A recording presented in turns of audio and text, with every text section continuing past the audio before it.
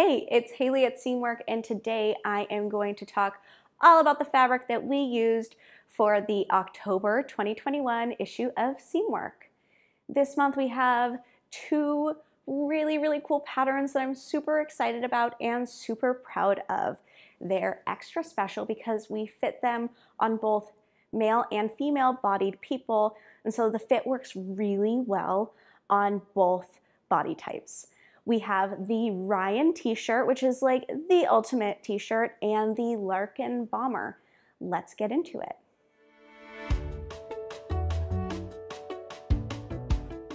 First up, we have the Ryan T-shirt. So the Ryan T-shirt has two different versions. This is version 1.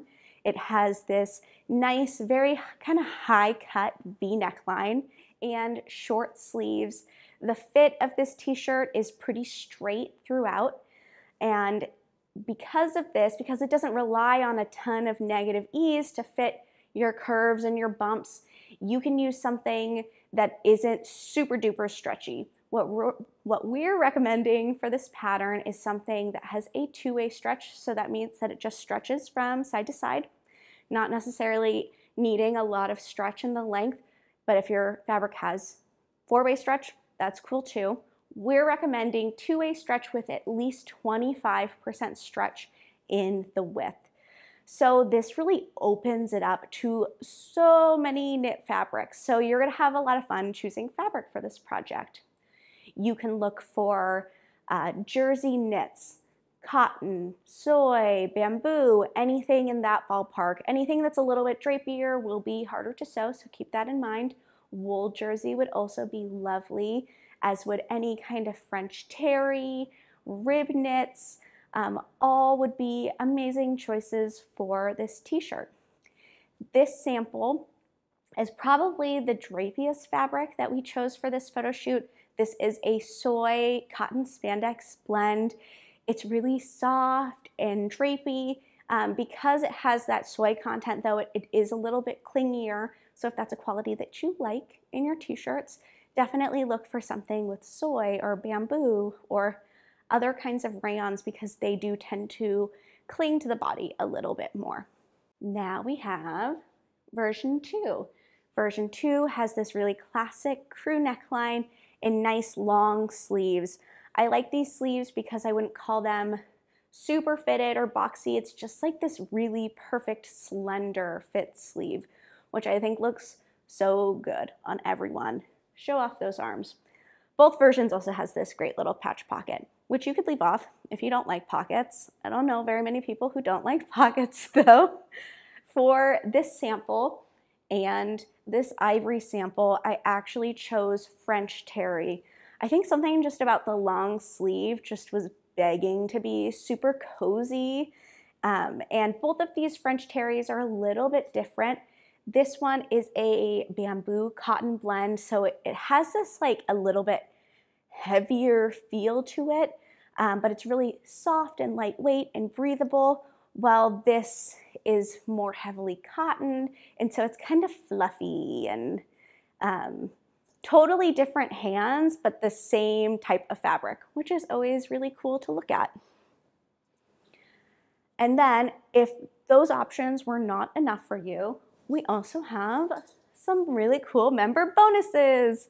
The member bonus for the Ryan T adds a placket to turn it into a Henley.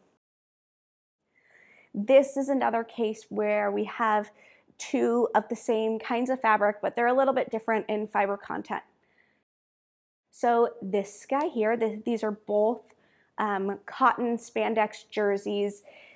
This has a little bit higher spandex content, so it has like a really stretchy feel to it. It almost feels like a little bit more synthetic when you touch it. The fit is probably like a little bit more forgiving on this version as to this version.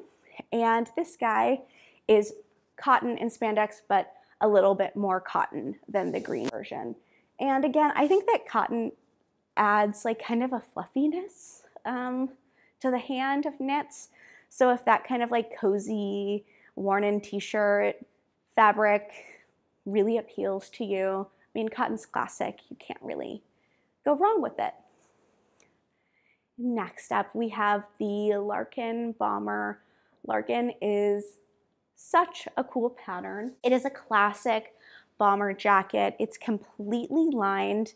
It has the knit ribbing at the neckline, at the sleeve cup, and at the hemband. It has that separating zipper with the beautiful zipper guard. And it also has welt pockets, which is a really fun skill to have up your sleeve and to practice. So you're gonna have to shop for a few different kinds of fabrics and notions for this project. For the shell, you're gonna wanna look for a medium to heavyweight fabric. Now you could go like kind of like classic bomber and do like a satin. That would be cool. That would be in the lighter weight range of things. Or you could go with a twill, a denim, a canvas, corduroy, moleskin. There's really a ton of options here to play with and have fun with. Something to keep in mind though is that the heavier your fabric is, the thicker it is, the harder that some of these details at the welt pocket can get. So if you have a machine that just like isn't up for the task, maybe steer towards something a little bit lighter weight. For the lining, you're gonna wanna look for something that is nice and lightweight. Typically something with a nice smooth hand is gonna work well just because it's gonna wear over your clothes really nice and there won't be a lot of friction and catching on your sweater. And then for your ribbing, this is a really specialty kind of notion. You probably are gonna have the best luck shopping for it online.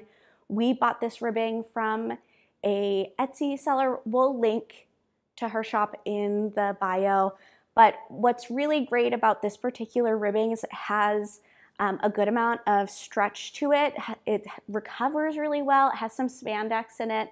And I think that's kind of a quality that I always look for in my ribbing. That was kind of a mouthful. Let's talk about the fabrics that I chose for this photo shoot. So first up, we have this red orange twill. It is an 8-ounce twill, which is like a little bit on the lighter weight side. If your machine isn't, up for the heavy duty stuff, something in this weight is gonna be really lovely. And I think that it kind of gathers up at the cuffs really nicely and just, it's a great sample. I feel good about it. As for the lining, this is just a like acetate kind of lining. There's nothing really special about it, except that it's a really pretty color, which I like. For our second sample, this is like our heavier weight sample. This is a 10-ounce bull denim. It's a brushed bull denim, so it has like a little bit smoother hand. It feels really luxurious. I'm excited about this. My husband modeled this one, which means that I get to steal this from him and from his closet, which I'm very pleased about. I sewed this one myself. I can say that my machine was not super happy to be going through all these layers, but I have kind of an older machine. If you have a newer machine or something a little sturdier than my old Kenmore, I don't think you'll have a problem with it. Thought this print was really cool and has just enough kind of slip to make it work over a wool sweater or something like that.